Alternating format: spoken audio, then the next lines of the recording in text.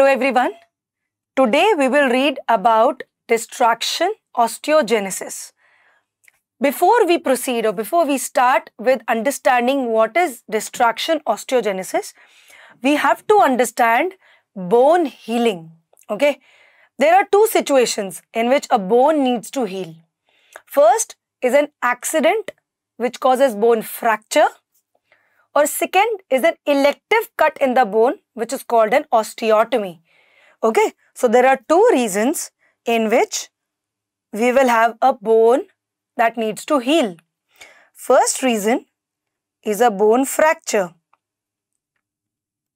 and second reason where a bone needs to heal is osteotomy, means a fracture, a very planned fracture that is created by the surgeon for some purpose. Either it can be for orthognathic surgery or it can be for distraction, for whatever reason. If it is a planned cut into the bone, it is called an osteotomy. When it happens by accident, a haywired fracture, then it is called a fracture. Okay? In both these situations, the bone needs to heal. Okay? So, bone healing happens by two means. What are the two ways in which bone healing happens? First is the primary or the direct or the cortical healing. This is the first way in which bone healing can occur. The second way is the secondary bone healing through callus formation. Okay, we will slightly go into the depth of the two types of bone healing. Primary bone healing is uncommon. Very uncommonly we will see primary bone healing. It happens when the gap between the fracture fragments is less than 1 millimeters. Okay, so when the gap between the two fracture fragments is 1 millimeter or less than that, then maybe you can have a primary bone healing. When there is absolute immobility between the fracture fragments, when there is absolutely no movement between the fracture fragments, only then you can have the primary or the cortical type of bone healing. And when will this happen? This happens only with a rigid fixation. What is rigid fixation? We will discuss when we are discussing about trauma. For now, just remember that primary or direct bone healing is uncommon type of bone healing. It happens only when there is less than 1 millimeters gap between the bone fragments and when there is absolute immobility between the segments. When very thick rigid plate is put across the fracture fragments and bicortical screws are placed, when there is absolutely immobile, then there will be primary bone healing. Secondary bone healing, it is a much more common way of bone healing. Earlier it used to be thought that primary bone healing will give a better quality of bone by compression, by rigid fixation, by immobilization compared to secondary. But it is not true. Both kinds of bone healing will give the same amount of strength to the bone in the post-healing phase. Okay, so both are equally good. Secondary is the more common type. It happens when the gap between the fracture fragments is more than 1 millimeters and when there is some mobility between the fracture. Usually, if you do a closed reduction or if you do a semi-rigid fixation, there is some mobility between the fracture fragments because of the muscle pull, because of the teeth. So, there's some limited mobility. Okay, if there is more mobility, it will go for a non-union or a fibrous union. That is not normal. That is not good bone healing. Healing will happen when there is minimum amount of mobility which comes with closed reduction or which comes with semi-rigid fixation. Okay, so these are the grossly two types of bone healings that you will see. Okay, now even primary bone healing is of two types. Primary bone healing can be contact healing or it can be gap healing. Okay, so many MCQs are commonly asked in exam just on the base of types of bone healing. Okay, so you have to remember these few things about bone healing very importantly. Contact healing will occur when the gap is up to 0.3 millimeters. When you have put your plates and compressed the fracture fragments and absolute no mobility is there and the gap is only 0.3 millimeters, less than 0.3 millimeters, then there will be contact healing. What will happen in contact healing? Bone resorption units or bruise will be formed. Bruise are bone resorption units. Osteoclast will be in the front.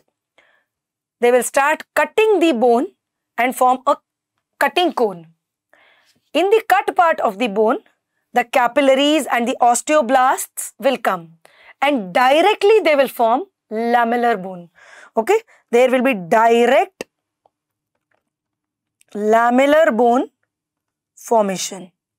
Means exactly like the previous type of bone, in the same direction, the lamellae will be formed.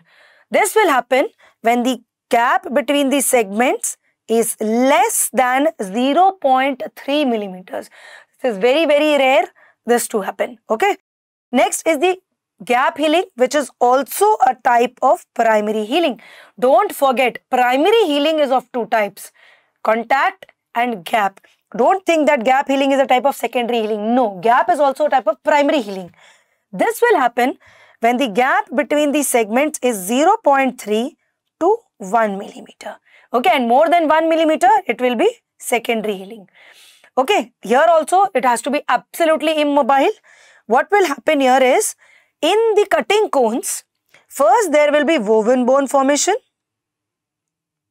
and then there will be lamellar bone formation. Woven bone is like a ball of wool. It has all the components of bone, but they are not very organized in a lamellar or a concentric way. Okay, so first woven bone formation will happen and this will be perpendicular to the existing lamellae. So this woven bone will be formed in a direction that is perpendicular to the existing lamellae of bone. And after that, it will convert into lamellar bone, which is parallel to the existing lamellae of bone. I will show you diagrams to understand these things properly. This is just for you to understand and make notes that primary healing, two types, contact healing, gap healing. Contact healing, the gap is 0.3 millimeters or less. Gap healing, the gap between the segments is 0.3 to 1 millimeter. Here directly lamellar bone is formed. In gap healing, first there is woven bone which is perpendicular to the existing lamellae. Then there is lamellar bone. By remodeling, it will be parallel to the existing lamellae. Okay, there is no formation of callus, no formation of any kind of cartilage in primary bone healing. Okay, so here there is no cartilage, no formation of cartilage, no formation of callus. Okay, whereas secondary bone healing happens by formation of callus. Okay, now what is this callus? Like we have discussed, this happens when there is some mobility between the fracture fragments. So when there is a fracture in the bone, there will be subperiosteal hematoma. There will be some bleeding beneath the periosteum. This blood will organize and consolidate and form hyaline cartilage. And this hyaline cartilaginous structure is called a callus. Remember students, this word is very important. Callus is very important. It is a kind of cartilaginous structure. The purpose of this callus is to make these fracture fragment immobile. stabilize this fracture fragment, because there is some mobility because of the muscle pull, because of the ligament pull, because of the teeth. There will be some mobility between the fracture in spite of the semi-rigid fixation or closed reduction that you have done. That some mobility also needs to stop for a proper bone healing. So that stability, that immobilization is brought about by this cartilaginous callus. Slowly this callus will organize into lamellar bone. First it will form the woven bone and then it will form the lamellar bone. Okay, so this is the process of secondary bone healing, which is a much more common process, which happens most often when we do a fracture plating, when we do an osteotomy and plate it. So this is the more common form of bone healing. Alright, let me just explain this again with the help of diagrams. This first image here is the example of primary bone healing. Okay, so this is contact healing and this is gap healing. You can see that the gap between the fracture fragments is minimal. It is hardly any gap, less than 0.3 millimeters. This happens when a rigid fixation is used with bicortical screws. So what happens across the fracture site? There is bone resorption units are formed, grooves are formed. There is a cutting cone. The osteoclast will be leading in the cutting cone. Okay, this is the cutting cone. It is led by the multi-nucleated osteoclasts, which will start resorbing the bone, followed by capillaries and osteoblasts, which will start laying the lamellar bone directly in case of contact healing. Same thing will happen. See, this is the bone jumping distance. Okay, this is the distance. 1 mm is the distance through which these osteoclasts can jump across. After that, they cannot jump across and there will be secondary healing. So this jumping gap is only 1 millimeters in case of bone.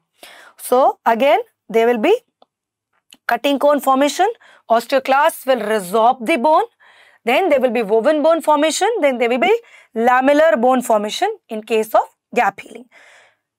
What happens in case of secondary healing? The fracture gap is more than 1 millimeters. There will be hematoma beneath the periosteum. This hematoma will organize into a fibrocartilaginous structure. It will be composed of hyaline cartilage, some fibers. This fibrocartilaginous structure is called a callus. This is the callus.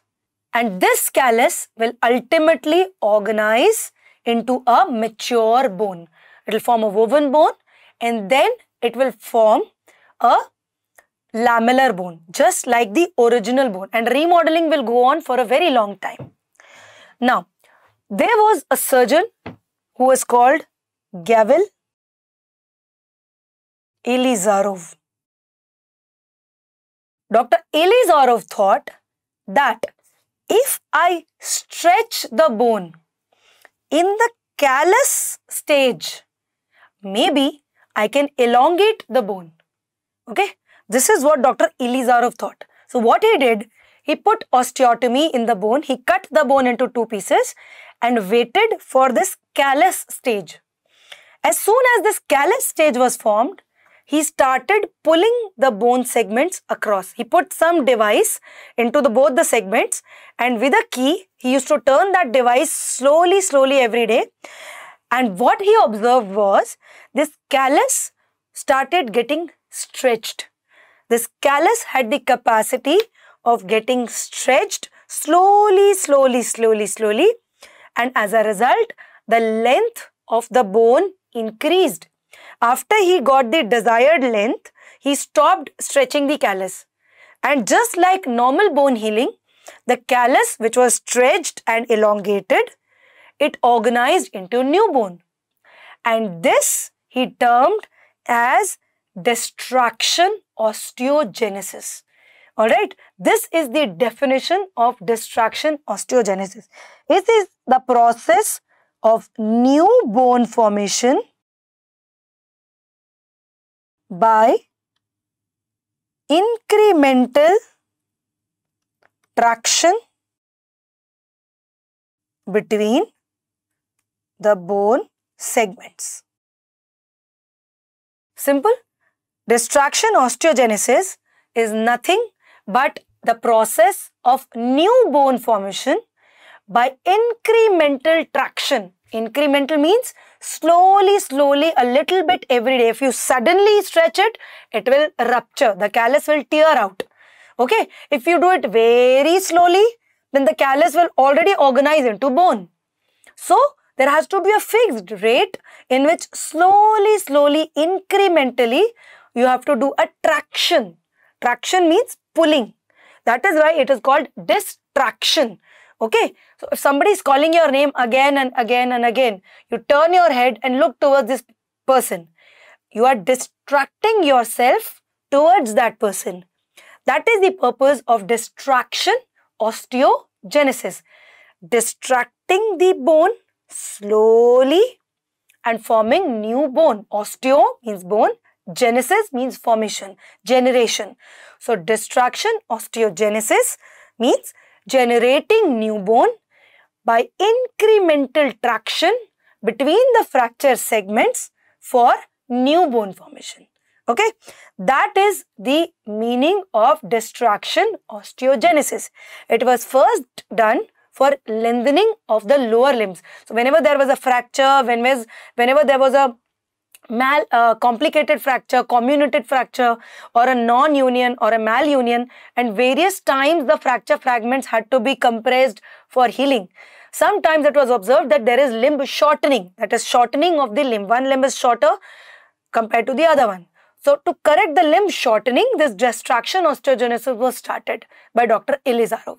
Okay, and now it is very popularly used in the maxillofacial region for increasing the length of the facial bones.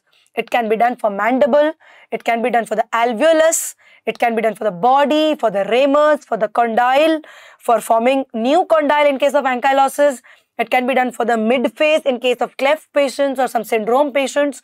Okay, so this is the purpose of osteogenesis, distraction osteogenesis.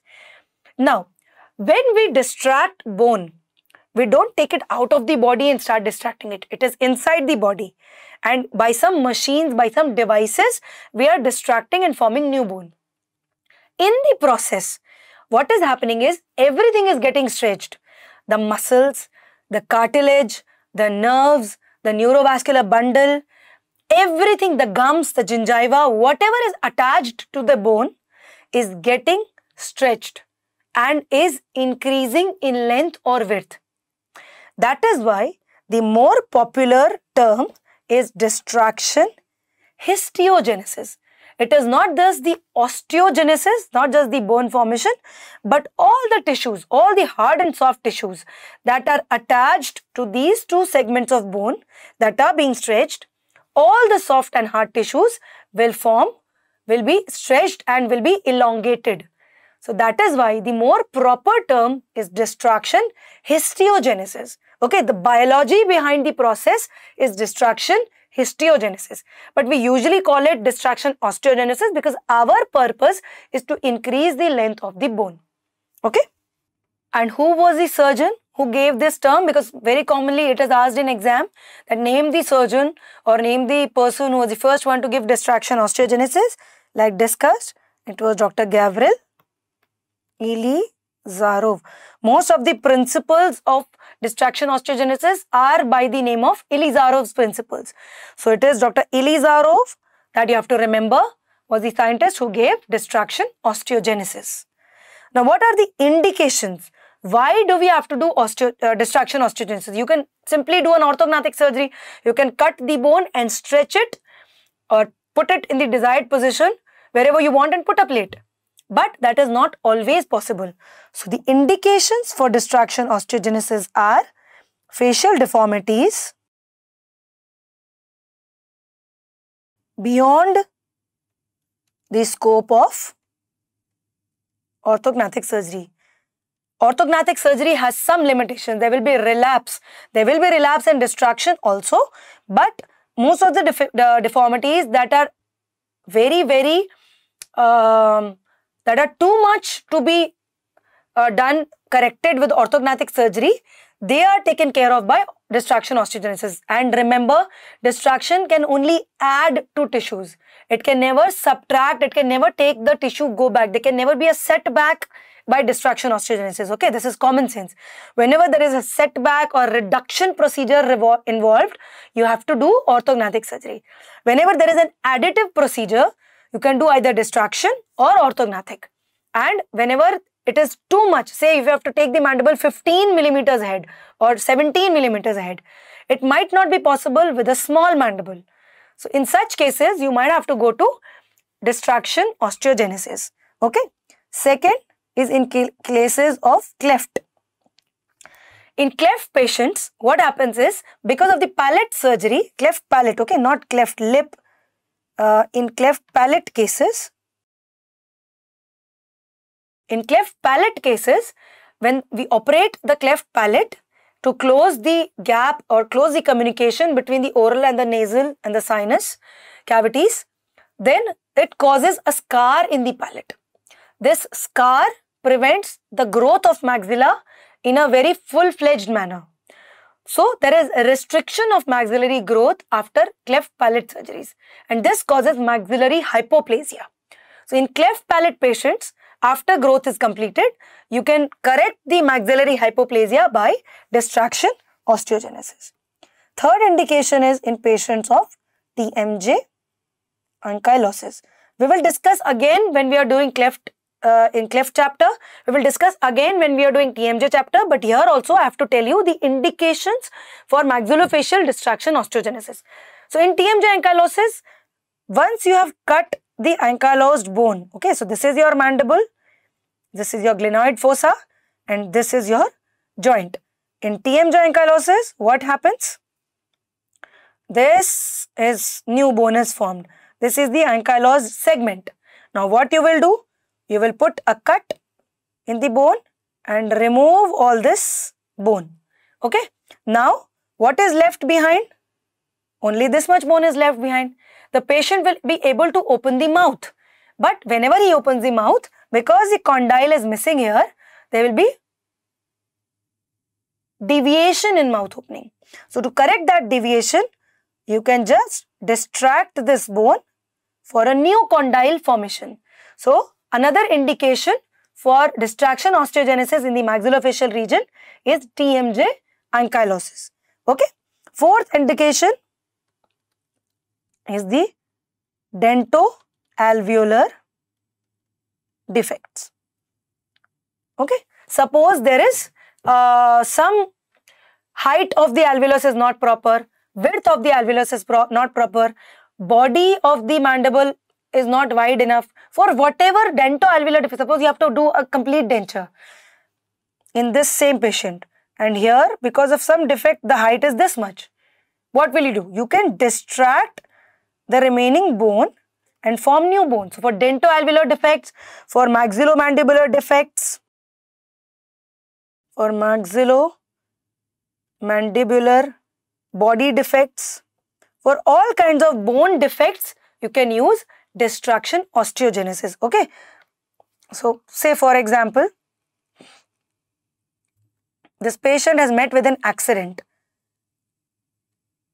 and few teeth are missing, and because few teeth are missing, some bone is also missing. Now I feel that I have to reconstruct this mandible using implants. What will I do? I will take this bone, I will take it up and I will form new bone. I will give you image examples later on so that you understand this better, and later on I will have this segment moves up and I will have good new bone formation, and in this new bone I can put my dental implants. Okay. So for any kind of dentoalveolar defects, I can have distraction osteogenesis. Next is for continuity defects. For example, this patient has this big tumor. He has an ameloblastoma and it needs resection. Okay. What will I have to do as a surgeon? I have to resect this much mandible. I have to cut this away. Okay. This is my mandible and there is an ameloblastoma here. So I have to cut this. I have to cut this part. Now this much mandible is gone. Okay. What will I do? I will put a plate. I will put a plate here. I will put a plate here. And you are restoring the continuity of mandible. But he doesn't have teeth. I want teeth. He says I want teeth. What you can do? Either you can take a graft from somewhere, from the iliac crest, from the fibula, a flap or a graft, and you can reconstruct the bone. But that will give an additional donor site, additional surgery site. You will have to do one more surgery in the iliac crest or one more surgery in the rib if you want to do a rib graft. If you want to do a free fibula flap, you have to do one more surgery in the leg to harvest that fibula. What you can do is, you can cut two bones and distract these two bones and form new bone from the same site. Without any additional donor site, you can generate new bone. So that is the indication of distraction in continuity defects. You can, how you do it, I will tell again, but this is one of the indications that you need to remember, that for continuity defects, whenever there is a loss of continuity or discontinuity defects, you can use distraction osteogenesis. And one more indication is in obstructive sleep apnea. What happens in obstructive sleep apnea is, most of the cases, either the tongue is very big, tongue is falling back, the mandible is very short, the mandible is retrognathic, and because of that, the airway is very narrow. So you can do a maxillomandibular distraction or just a mandibular distraction, and you can take the whole mandible ahead. This will open up the airway space in the pharynx, and you can have improvement in the obstructive sleep apnea. So there are endless indications of distraction osteogenesis. Broadly speaking, these are the conditions in which we use distraction osteogenesis. Alright. So to understand distraction, we need to understand the Ilisarov effects. So what are the two Ilisarov effects? This is a little going into the deep, but sometimes in SR questions, these effects are asked. So at least a brief I am telling you about them. First is the tension stress effect. And second is the effect of blood supply and loading. Tension stress effect is nothing, the same thing that we have discussed, that when the callus is given slight stress, when it is given tension, tension is always a pull effect. Compression is a push effect. Okay, so tension is a kind of stress that pulls the tissue apart. So in the callus stage, when we give slight tension to the callus, it causes growth. It causes growth of tissue. This is the tension stress effect, that if a correct amount of tension is given in the correct way, in the correct amount, then it will cause growth of tissues, growth of bone, growth of soft tissues, growth of all the tissues surrounding the area where tension is given. And the effect of blood supply and loading. If you give this tension and there is no blood supply to the tissue, it will only cause necrosis. Whereas if there is good blood supply, so that means when you are doing the osteotomy, when you are putting the cut in the fracture, in the bone, blood supply should not be disrupted to an extent that it does not supply the callus. You have to take care that there is adequate blood supply so that growth can happen. If blood supply is not adequate, the same thing will fail. And if blood supply is adequate, it will help in growth. And the effect of loading. If you create this tension downwards, the bone will be forming downwards. If you give this tension upwards, the bone will be forming upwards. So vector or direction of growth will depend on the direction of load. What gives load to the callus? The muscles. The pull of the muscle will give loading, will load or will pull the callus in the desired direction. How can we as surgeons control this direction? By controlling the vector.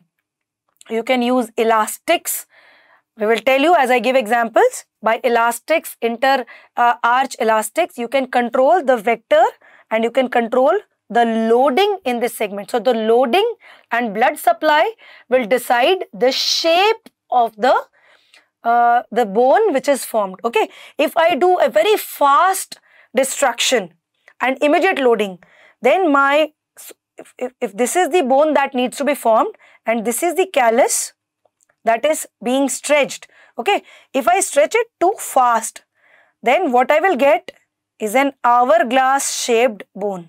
I will not get a good uniform bone width. Okay, so it has to be very slow. So that is these are the two Ilizarov effects. That is, the tension stress effect causes growth of tissues, and adequate blood supply and loading will decide the shape and the health of the distraction regenerate. Okay, so these are the Ilizarov effects. So when we cut the bone, when we do osteotomy, and till the time we form a new bone out of it, there are 5 stages or 5 periods of callostasis. Okay? Callus is the thing that we are molding. From secondary healing, we have got the callus, and this callus can undergo 5 stages for new bone formation. Okay, these 5 stages are very, very, very important. They are very commonly asked in NEET and INI exams. Rate, rhythm, vector of distraction, all these are very commonly asked questions. So please understand this very, very carefully. What are the 5 stages of callostasis? The first stage is the osteotomy. The second stage is the latency. Third stage is the distraction stage. Fourth stage is the consolidation. And fifth is remodeling. These are the 5 stages in which callostasis happens. What is osteotomy? It is the surgical separation of the 2 bony segments. Okay, so this is a bone. You are cutting the bone in between. This is called an osteotomy. What do you have to remember in osteotomy? There should be minimal periosteal stripping. When we discussed about secondary healing, we saw that a subperiosteal hematoma is formed. If you do excessive stripping or excessive dissection of the periosteum, this hematoma formation, the blood supply to the bone will be disrupted. Okay, so you have to remember that whenever you're doing an osteotomy, the adjacent periosteum should not be dissected a lot. Okay, so that is the first step in callostasis, is a very planned, a very neat cut into the bone, wherever you have to do the cutting. So that is the osteotomy stage. Second is the latency. Latency is the time from osteotomy to the start of distraction. Okay, this is the period in which you allow the formation of callus. Okay, if you start distracting immediately, you have not given the bone enough time for callus formation. So in secondary healing, first there will be bleeding, then there will be organization of the blood clot, then will be formation of fibrocartilaginous callus. This callus formation happens during the latency phase. How long is the latency phase? It is 3, 5, 7, 10, few days after your osteotomy. Time of latency depends on many factors. It depends on the age of the patient. It depends on the blood supply of the area. It depends on the health of the tissue, surrounding tissues, a lot of factors. So suppose I am doing distraction in an infant who has obstructive sleep apnea because of Perry-Robin syndrome. Okay, I will just give a 1-day latency or a 2-day latency period, because the bone healing is so fast in an infant, in a newborn, that if I give a longer latency period, the callus will already have formed bone and it will lose its stretching ability once it is calcified. So in infants, the latency is 1 to 2 days only, even 0 days. We have seen in our centers in AIIMS and MAMC that in infants even 0-day latency is given and immediately next day you start distracting because the bone healing properties are very, very good in young age. For an adult, on an average, if it is an adult who is undergoing distraction, 7 days is usually what we leave for latency. Okay, so if broadly it is asked to you that what is the duration of latency or what is the latency period in a normal adult, it is 7 days. In a healthy adult, it is 7 days of latency. In 7 days, there will be formation of a fibrocartilaginous callus that is ready to be stretched. Okay, so in average, it is 7 days. If it is a very old patient who is diabetic, who has some immunocompromise, where you expect the bone healing to be slow, maybe it is 10 days, maybe it is even longer. Okay, you usually do not do distraction in such patients. Just for an example, I am giving you. Okay, and in young patients, in children, it can be less than 7 days. But for adults, for healthy young adults, on an average, the latency period is 7 days. Okay, next is the distraction phase. Distraction is from the start of traction to the stop of traction. It is the period in which you actually pull or distract the callus at a particular rate, at a particular rhythm. Okay, so in distraction phase, two things are important. First is the rate of distraction. Second is the rhythm of distraction. What is the rate of distraction? Like we said, in a healthy young adult, the number of days of latency is 7 days. Similarly, on an average, if you are asked a general question, the rate of distraction is 1 mm per day. In craniofacial distraction osteogenesis, the rate of distraction is 1 mm per day. And what is the rhythm of this distraction? The rhythm is 0.5 mm twice daily. Okay, this is the rhythm. Rhythm means the frequency. Rhythm is basically how frequently you are doing that distraction. Okay, auto distractors are also discovered or also invented by some scientists that it will keep distracting the segments very, very slowly so that in 24 hours it is distracted by 1 mm. Okay, auto distractors are also there, but more commonly we are using the rhythm of distraction, that is 2 times in the whole day you will turn the distraction device and every time by 1 full turn it will distract the bone segments by 0.5 mm. So 0.5 mm in the morning, 0.5 mm in the evening brings a rate of distraction to 1 mm per day. Okay, and what is the rhythm? Rhythm is 0.5 mm twice daily. Suppose it is done for an infant. Infant, like I said, or a very young child has very good rate of bone healing. So maybe in an infant or in a very young child, I will do it 2 mm per day. Okay, and the rhythm will be 0.5 mm 4 times a day or 1 mm twice a day. Okay, this can be the rhythm for a rate of 2 mm per day. But this is only for very, very young children whose healing capacity is very strong.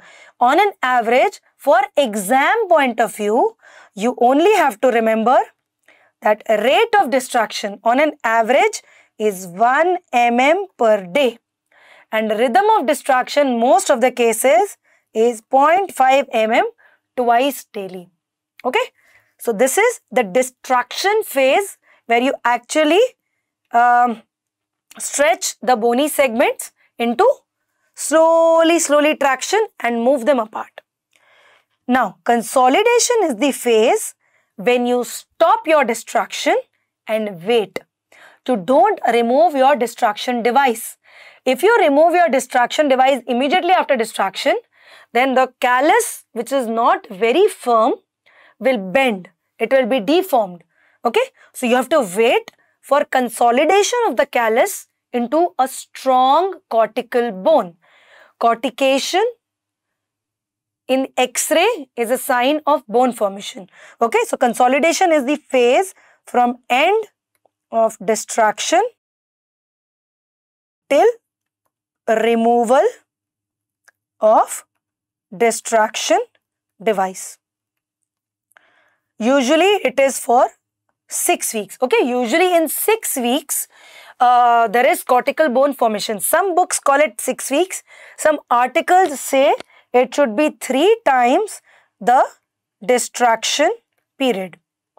So for example, if you have done a 14 millimeter distraction at the rate of 1 mm per day, that means in 14 days, in 2 weeks, you have done your 14 mm distraction. So consolidation should be 2 into 3 is equal to 6 weeks. Usually it is 3 times the length of the distraction period. Okay. On an average, it comes to around 6 weeks. In around 6 weeks, the callus is strong enough that it has formed cortical bone, and now you can remove your distraction device. So consolidation period is the period from the end of distraction to the time a cortical bone is formed and you can remove your distraction device now. And remodeling is after removal of distraction device. Okay, after you remove your distraction device, the body will do remodeling itself. This is not in your hands. The body will keep on changing the shape, keep on doing some remodeling here and there depending on the muscle action, depending on the ligaments that are attached to the bone, and remodeling will go on slowly for years together. Okay, usually till 1 year. So these are the 5 stages of callostasis. They are the osteotomy phase, which is the cutting of bone without much of periosteal stripping. The latency phase is the phase where you have to wait for a callus to form between the 2 fracture fragments, which is usually 7 days. Next is the distraction phase, where you distract at the rate of 1 millimeter per day by the rhythm of 0.5 millimeters twice daily. Then is the consolidation phase, which is usually the 3 times the amount of distraction phase, usually 6 weeks, where you don't remove the distraction device, you let a cortical bone formation. And last is the remodeling phase, which happens after removal of the distraction device, and it goes on for a long time. Okay, so these are the 5 callostasis periods. Now, just to explain you the same thing again, look at this diagram. Okay, so in this patient, an osteotomy is done. The distraction device is fixed like it is fixed here, and there is a key which is coming out here. Turning the key every day at the rate of 1 millimeter per day, 0.5 millimeter in the morning, 0.5 millimeter in the evening, I have stretched my callus and this new bone is formed. Okay, and this new bone, it will consolidate into a proper lamellar bone. Distraction device is removed. Okay. Look here, these are some clinical cases that I will show you, and then your concept will be a little more clear. For example, see this first case. In this case, the alveolar ridge width is less. Okay, this is a very small distraction device that I have placed. I have put an osteotomy cut like this on my alveolar bone, and I have put my distraction device across the osteotomy cut. This is the point from which I turn the distraction device so that it opens up, just like in Hyrax. It will open up slowly, and ultimately this is the new bone formation. I get this much good width of alveolar bone, and now I can do my prosthesis here in this alveolar bone. Similarly, in this case, look, this ridge has lost a lot of alveolar bone. I cannot do a good RPD, I cannot do a good implant, I cannot do anything in this kind of bone. Okay, so what I do is, whatever residual bone is there, I put 1, 2 and 3 cuts. Okay, this is my residual bone. This is my alveolar bone. This is my residual alveolar bone, and this is my basal bone and mandible. So what I do is, I put 1 cut, 2 cut, and 3 cut. So this is my one segment of bone where I put one part of my distraction device. This is the second part of bone, and this is the key which is coming out. And I turn that key every day. This is the key. Slowly I turn that key. So this is the first part. This is the second part. I turn that key and slowly see. This is the upper segment of bone. This is the lower segment of bone. And this is the new bone which is formed. Okay. And this, when I remove, look at the ridge now. Look at the beautifully increased height of the alveolar ridge from here, from this to this. Can you see? Can you appreciate the difference? And now, this is all the new bone which is formed. See, this is the upper segment of bone. This is the lower segment of bone. And this is all the new bone which is formed. Okay. And because of this, I have a good height. I can place my implants. So this is alveolar distraction osteogenesis. Okay. Now coming to the vector of distraction. Okay. Sometimes image-based questions are asked showing you multi-vector devices or single vector devices, and you are asked to identify the device or what kind of a device it is. Okay. So vector is basically the direction of distraction. Okay. If the direction is a single direction in which the bone is formed, then it is called a single vector or a unidirectional device. It can be a dual vector or a bidirectional device, or it can be a multi-vector or a multi-directional device. Okay. So single vector will form bone in one direction. A dual vector device can form bone in two directions. And a multi-vector device can form bone or can modulate the direction of bone formation in more than 2 or say 3 directions. Okay, basically it is more than 2 directions. Okay, for example, now look at this child. So in this patient, we had to distract the angle of mandible and increase the height. So say this is the mandible, and I feel that I have to increase this region. Okay, because of the deformity, I put my osteotomy cut here like this. I put my device here, one pin of the device here, and the device comes out like this. And here is the key. If I turn the key, then this segment goes like this segment goes like this, but this segment will not move much because it is attached to the condyle here. Okay, this segment is relatively freer to move, this segment.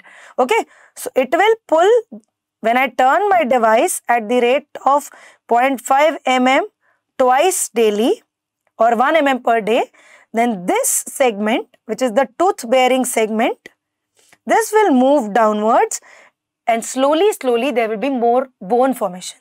Okay, so the direction in which bone is formed is a single direction. Only one cut is there, and when I do my distraction, it is only one direction in which the distraction device can move, and only a single direction in which bone is forming. So this is a single vector device. This device is a single vector distraction device. Look at this image now. These are two separate distractors, but if these two distractors were connected like this, okay, there was one key here, there was one key here, okay, and I have given my cut here. If I turn this key, it grows in this direction. If I turn this key, it grows in this direction. Then it is called a dual vector device. Okay, two vectors, two directions of growth. Okay, here what they have done, here the single vector device, two devices are put. It doesn't make it a dual vector device.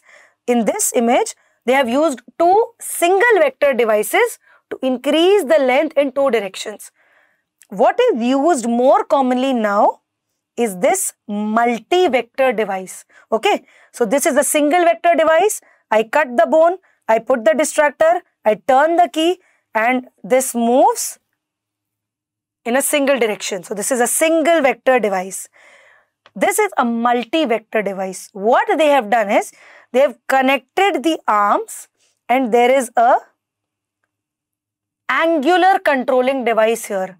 So when I fix this into my same osteotomy, into this osteotomy, I can increase the length of the ramus, I can increase the length of the body, and with this pitch screw here, I can change the angle of my osteotomy.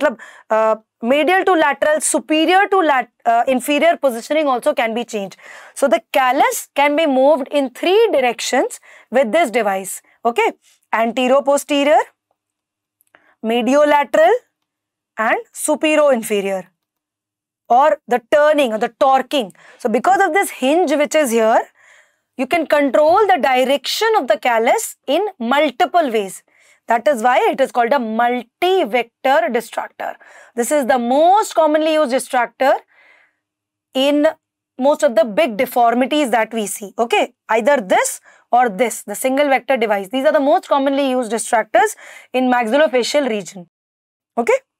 So coming to the classification of distractor devices, it can be either an internal device or an external device. The only difference is that the external device comes out externally, extraorally. Okay, so like we have seen earlier, if this device, of course it has to be placed into the bone, but if the pin comes out externally, it is called an external device. If the pin comes out intraorally, it is an internal device. Okay, internal devices are a little difficult to put because there is limited space in the oral cavity. Okay, the limitation of internal device is that there is limited space, and in all cases you cannot do an internal distraction. Like for example, this is an external device. The pin is coming out extraorally, whereas the earlier alveolar distractor that we saw here and here, they are internal devices. They are fixed intraorally, but they are socially more acceptable. Since the patient has to be with the distractor for a long time, 2 weeks of distraction, 6 weeks of consolidation, around 8 weeks or 2 months he has to be with the distractor. So it is socially a little less acceptable external device. Internal device is socially a little more acceptable, and it will give no facial scar. Since it is not coming out externally, it will not give a scar. And these are the disadvantages of external. Advantages, there is you can place it anywhere. There is no limitation of space, no space constraints, and it is always possible to put an external device. It is socially a little awkward to move around with that distractor, and it will give a facial scar because any incision on the skin will always give a scar. Okay, so again giving you examples. This is an internal mandibular distractor. Okay, osteotomy is done. The distractor arms are fixed. The pin is carried out intraorally. As you turn the key from into the mouth, the distractor planes are separated and distraction happens. So this is an intraoral single vector mandibular body distractor. Okay, very simple. Intraoral or internal, single vector because only in one direction the bone will form, mandibular because they are applied on the mandible, body distractor. Okay, now see this patient. In this patient we had to do bilateral distraction along with the Lefort 1 osteotomy which is done in the maxilla. Okay, one of the distractors we could manage to put intraorally. So this distractor is placed intraorally, but this distractor has come out externally. Okay, because there was no space to put the distractor intraorally, so we had to do. So this is an internal distractor. There might be an image based question. See, because of all the orthodontic brackets and all, it is a little difficult to appreciate, but you can see this pin coming out. So this is an intraoral or an internal distractor, and this is the extraoral distractor. So this is this side, there was no space to put it intraorally, so we put it extraorally. So because this is coming out through the skin, there has to be a skin incision. It will give some facial scar and she has to move around like this. So this is the disadvantage of an extraoral distractor or an external distractor. Okay. Now coming to a very important part, which is transport distraction. Okay. This brings us to focus of distraction also. You can do two types of distractions. You can cut the bone, okay? You have done the osteotomy. You can fix your distractor and you can move the bone, separate the bones. This is normally what we have discussed till now. So this is one focus. Whatever is happening here in this end, in the single osteotomy site. Whatever is happening, there is only tension happening, and this is a single site where everything is happening. So this is called a monofocal distraction. This is a monofocal distraction. Only in one site there is tension happening. What other thing you can do is, suppose this is your bone, okay, and this much segment is lost, like we discussed in the case of ameloblastoma or any tumor. Suppose this much segment of bone is cut. How will you distract? What you can do is, so these are the two segments of bone that are available to you, and this is the gap. What you can do is, you can cut the bone from here and you can move this piece of normal bone like this. You can transport the normal bone. So this is already a defect. This is already a defect. Your osteotomy is near the defect. We'll cut a segment of bone. This is called the transport segment. This is the transport segment. What you will do is, you will cut a segment of bone from any one side, wherever you have bone, and then you will start distracting this segment like this. And slowly with take traction, this segment, here there will be bone formation. In this osteotomy site, there will be new bone formation. And once this distracted segment reaches here, you can freshen up this site and you can put a plate.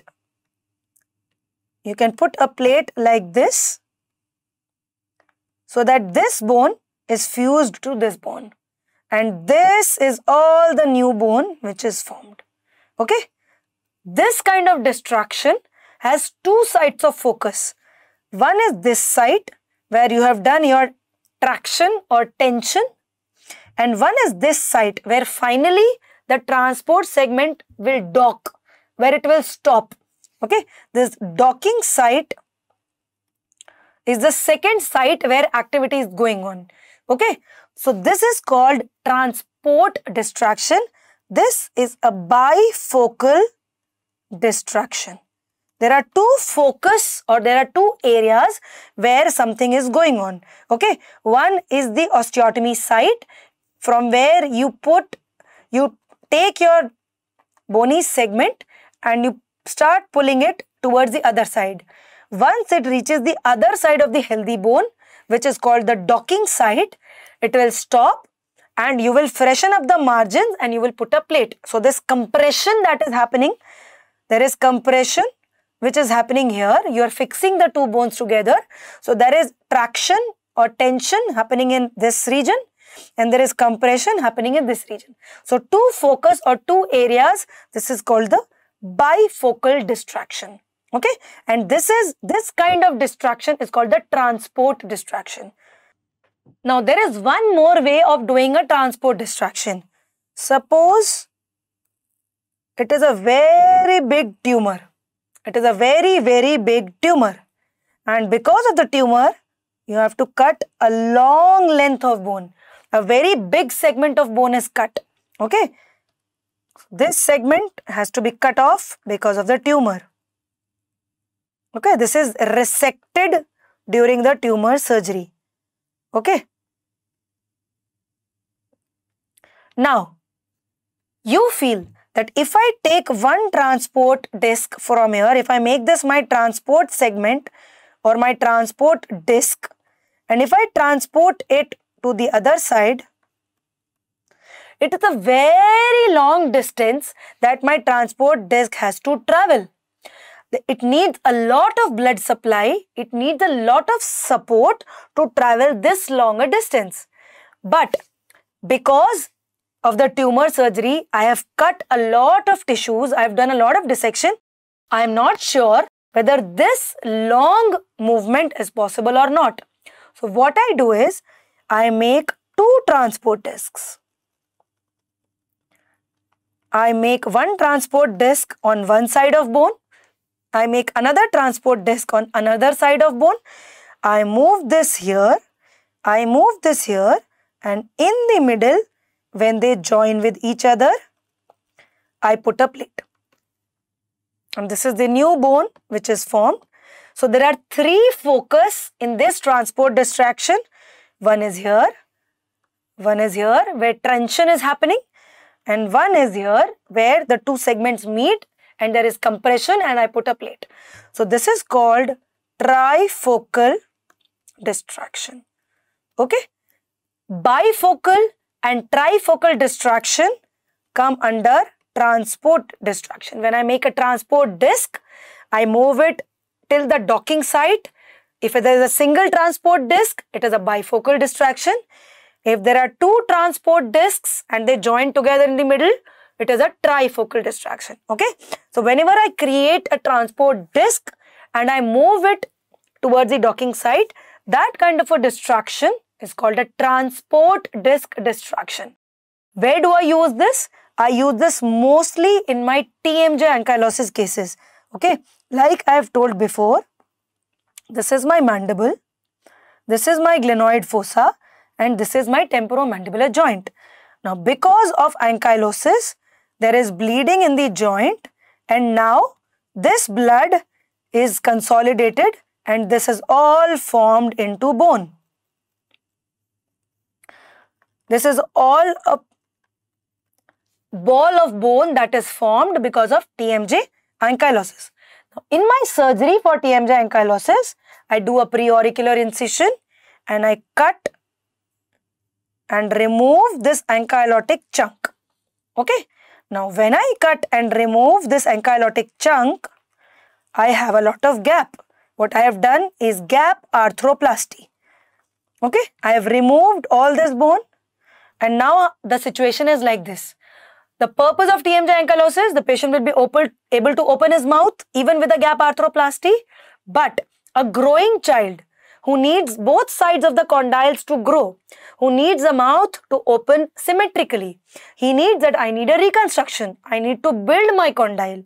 So what I will do is, I will do a reverse L kind of an osteotomy. Okay. I will make this segment my transport segment. This part of ramus is become my transport segment, and technically we call this an RCU, a ramal condylar unit. A ramal part, a ramus bone which will form the condyle. So we call it a ramal condylar unit or the distraction transport segment.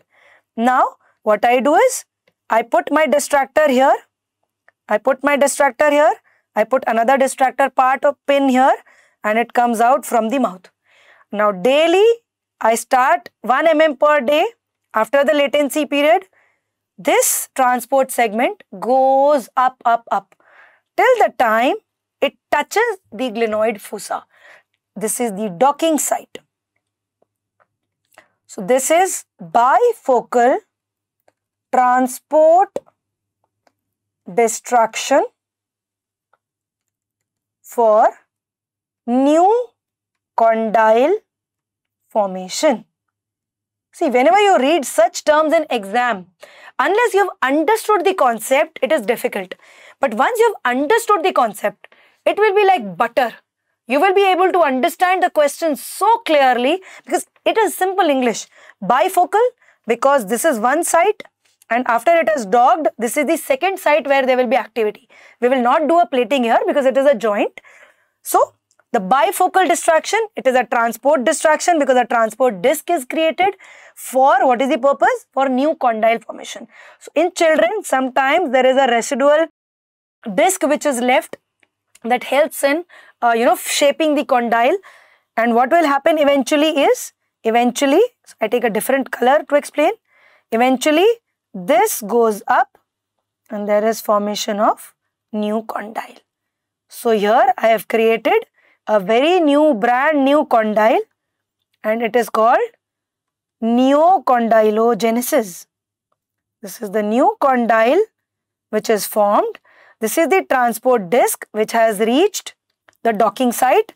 This is the transport disc which has reached the docking site now. And this is all the new bone which is formed. Okay. So this is the purpose of transport distraction osteogenesis in maxillofacial region. Another is like the ameloblastoma case I discussed. Now I'll show you certain examples so that you understand these things better. Okay. So this was a girl, I think she was from MAMC, and she had TMJ ankylosis. After the surgery, look here, an L-shaped transport disc is created. One part of distractor is here, one part of distractor is on the residual ramus, and the pin is coming out externally. Okay, and from outside, as a postgraduate, it was my duty to turn the pin 1 millimeter every day, 0.5 mm in the morning, 0.5 mm in the evening. And I had to do dressing every time, clear the wound so that it doesn't get infected, the port doesn't get infected. If there is infection, it can go and damage the callus also, everything can get resorbed. So it was my duty to keep the distraction site, the distraction port very clean. Okay, and 1 mm per day, I am distracting, and slowly this ramal condylar unit or the transport segment, it reaches the docking site, it reaches the glenoid fossa, which is the docking site. And she doesn't just have enough mouth opening, she also has a symmetrical mouth opening. You can see the midline is matching, the upper and lower midline is matching when she is opening her mouth. If we had not done this reconstruction, if we had not done this transport disc distraction osteogenesis and formation of new condyle, then the mouth opening would have been deviated. It would be a teda mouth opening. Okay. The reason why she's having an absolutely straight mouth opening is because you have done a reconstruction also. Okay. So this is one example. Another example, this was a case, I think again from MAMC. This was a patient with ameloblastoma. You can see the disadvantage of an OPG is that anterior mandible or anterior structures are not very well visualized. Still, you can see there is impacted canine, impacted premolar, some radiolucency you can see here, and biopsy, it was follicular ameloblastoma. So, as the rule, you have to do a resection of this much part of bone. Now, when I resect this much part of bone, we give the option to the patient that either we can do a iliac crest reconstruction where we have to cut the pelvis, we have to remove the anterior iliac crest, and we have to fix the bone. Since it is a big segment, I cannot make it a non-vascular reconstruction. It has to be a vascular reconstruction. So I tell the patient that we have to remove a part of your fibula along with blood vessels, and a free fibula flap can be done which can reconstruct this, but that gives an additional donor site. It is another scar on the leg. So we give the third option to the patient that you can go for distraction osteogenesis. The only disadvantage is that the distraction device will be there in your mouth for 2 to 3 months, and after that it will be your own body, your own mandible which is forming new mandible. So what we do? We fix the distractor. We do a trifocal distraction. We fix the distractor.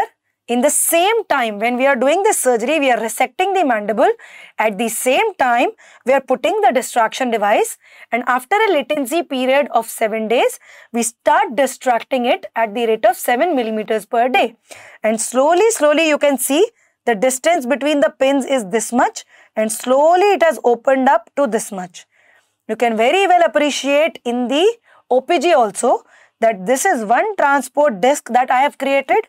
This is the second transport disc that is created, and slowly on this recon plate, we are moving the transport segments towards each other.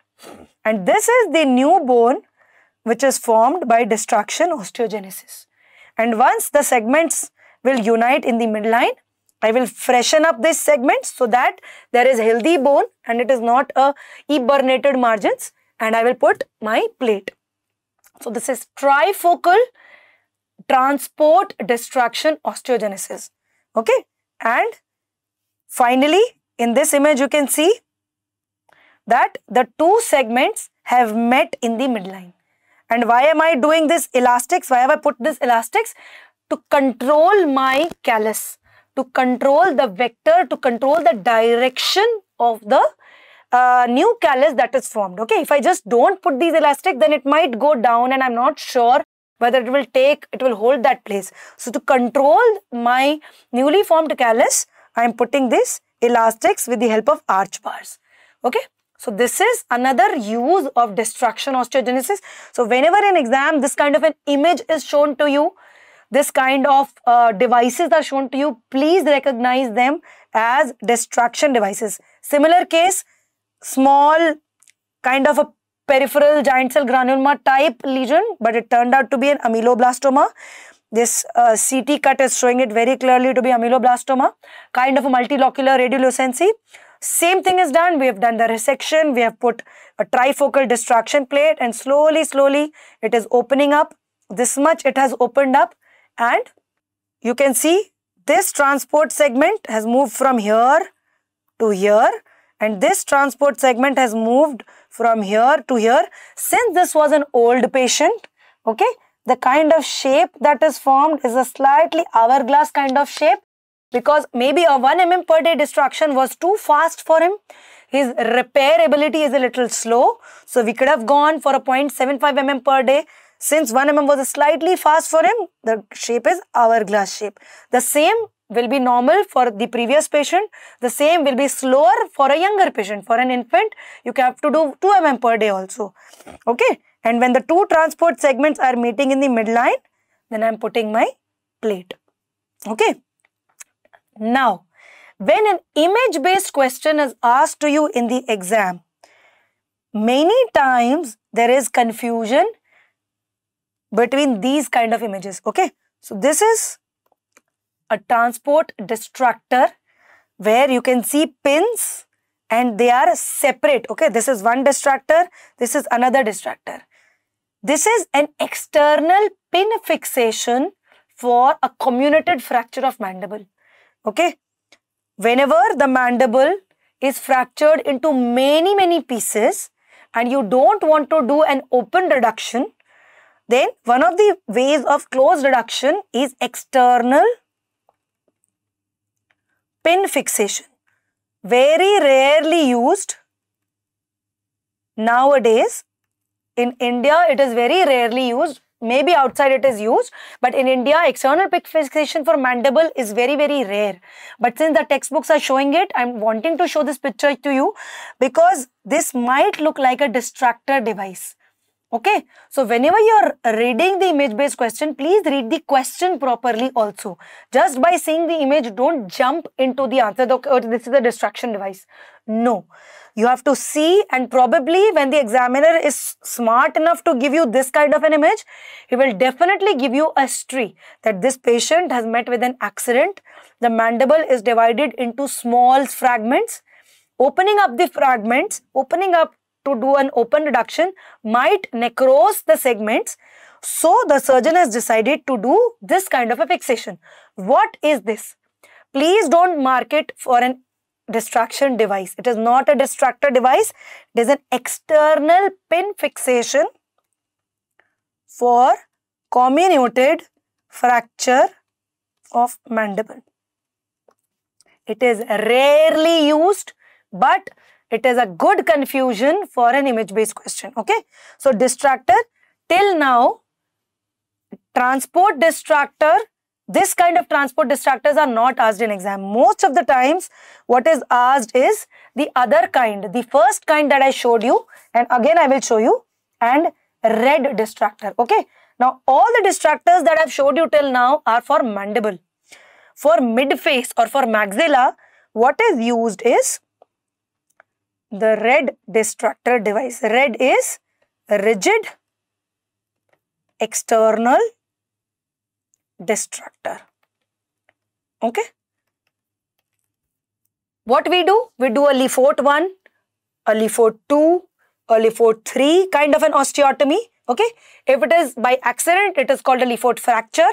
If the surgeon is doing it, it is called a Lefort osteotomy. Okay. It is a very controlled cut, and wherever you want to move the bone, whichever bone you want to move, that bone you have to cut. Like for example, this is this patient of Crouzon syndrome. I want that this much bone I have to take ahead. This much part of midface needs to be taken ahead.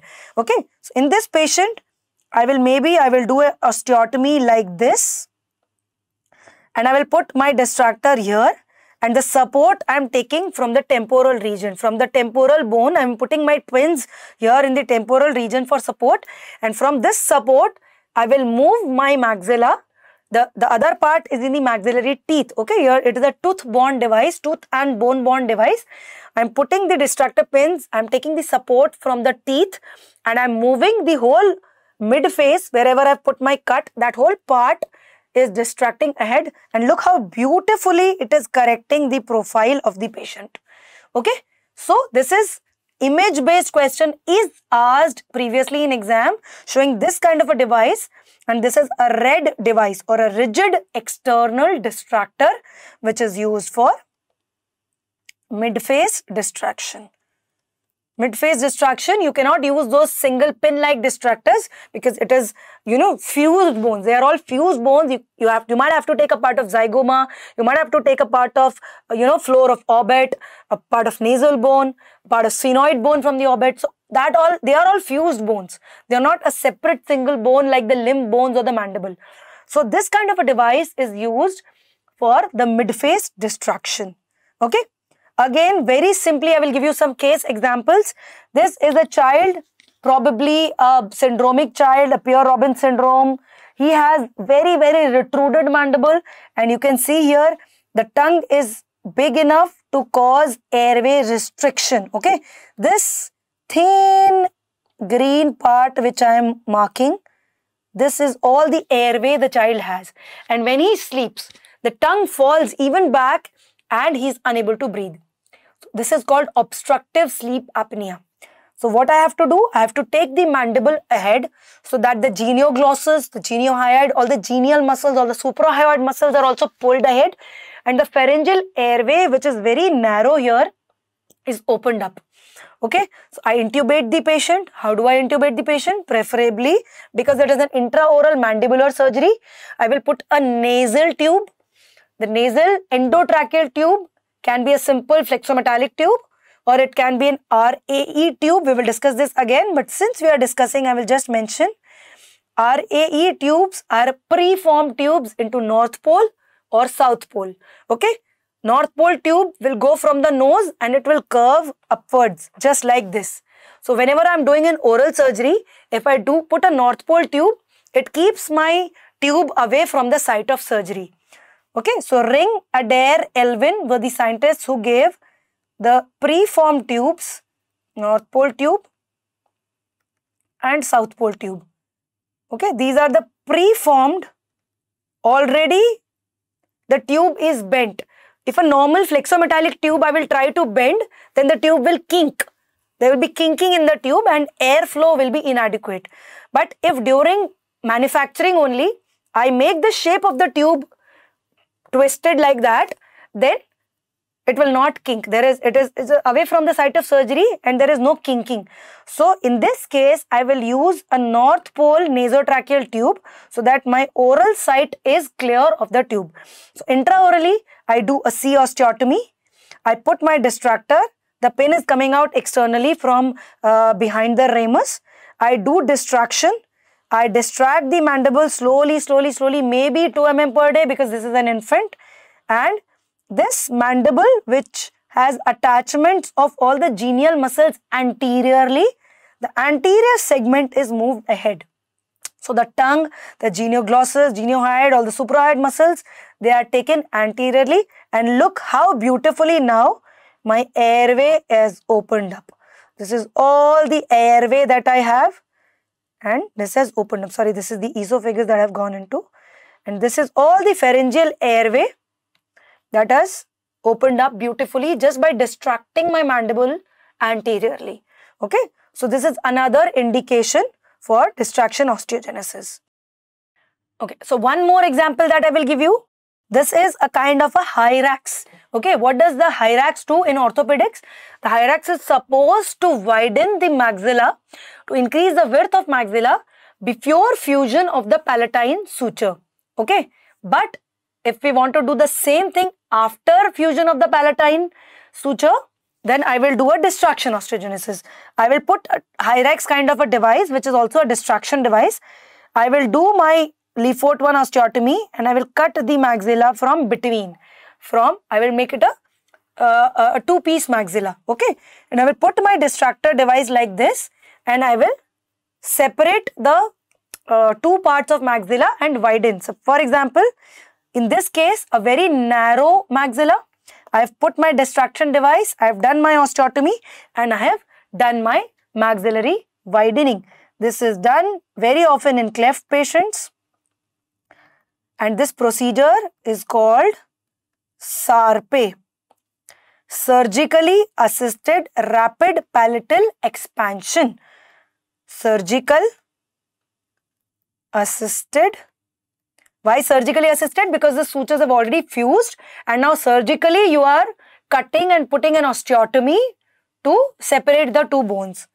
Rapid, because hyrax is slow and distraction is 1 mm per day, which is quite fast. Palatal expansion. So if this kind of an image is asked in exam, this is a SARPE, which is a kind of monofocal distraction. Okay, single cut. The two segments are moved away from each other. This is a kind of monofocal distraction. Bifocal, there has to be one transport disc which is moving. Trifocal, there have to be two transport discs that are moving. Okay, so monofocal, there is no transport disc, only a single osteotomy, and the segments are moving away from each other. So this is SARPE. So for exam point of view, all you have to remember is these few questions. What will be asked is these few questions from anything in distraction. If you can answer this, you will be able to answer the question in exam. What is this device? If this device is asked in exam, what is this device? This is a multi-vector mandibular distractor. Is it a pin fixation device? No, because I cannot see any fractures. I can see new bone formation. So this is a distraction device. Okay. Where is it fixed? It is fixed in the mandible. Angle of mandible, body of mandible, condylar region, ramal condylar unit, anterior mandible. It is used in the mandible. What is the path of exit? Is the pins intraoral or extraoral? So this is an external distractor, because obviously this big distractor you cannot put intraorally. It has to be, the pins are going from the skin into the mandible, but the whole device is externally. The turn segment is placed externally. So it is an external distractor. What is the direction or what is the vector of distraction? It is a multi-vector device, because it can move the bone up, it can move the bone ahead anteriorly, and through this angular device I can torque the mandible, I can do the superior inferior movement, I can do the angular changes. So it is a multi-vector distractor. It is a monofocal or a transport. There is no transport disc that I have created. There is no transport segment that I have created. There is only one focus of distraction. So it is a monofocal distractor. Is it a transport distractor? No, it is not a transport distractor, because I have not created any transport disc. What is the rate? Average rate of distraction for adults is 1 mm per day. What is the rhythm? Average rhythm for adults is 0.5 mm twice a day. Okay. And what is the consolidation period? It is 6 weeks or 3 times the distraction period. Okay, so I hope with this you will be able to answer all the questions that are related to this image. Similarly, this one, what is this? This is an alveolar distractor because you are using it in the alveolar region to increase the height of the alveolus. Where is it? It is in the mandibular alveolus. In this image, it is in the maxillary alveolus. It can be used in the mandibular or maxillary alveolar region. Where is the exit path? In this image, it is coming intraorally. The key is coming intraorally. In this image also, the key is coming intraorally. So, it is an intraoral device. What is the direction? It is only increasing the height in single direction. So, it is a univector or a single vector device. Is it a monofocal or a transport? It is a transport distraction because you have generated a transport disc. This transport disc is moving up. If it would have been a single cut that is separating, it would have been monofocal. But here you have created a transport disc. And this transport disc is moving up. So it is a bifocal transport distraction. Okay. Again, one more device. What is this? This is a rigid external distractor. Where is it used? It is used in the midface region. Where is the exit? The whole device is external. The name is only external. So it is an external device. What is the direction? The direction is anterior. So it is usually a single vector device. It's a univector device. Is it a monofocal or a transport distraction? You can call it a transport distraction, but the whole segment is moving. What is the rate? The rate is 1 mm per day. What is the rhythm? Usually 0.5 mm twice daily. In normal adults, in children, it can be faster. Similarly, this is the most commonly used distractor in most of the centers, at least in India. What is this? This is a mandibular distractor. Where is it used? It is used in the ramus of mandible. Where is the exit path? The exit path is away from the mandible. It is coming out. So, it is an external distractor. It is a single vector device because it can only open the bone in one direction. Is it a monofocal or transport?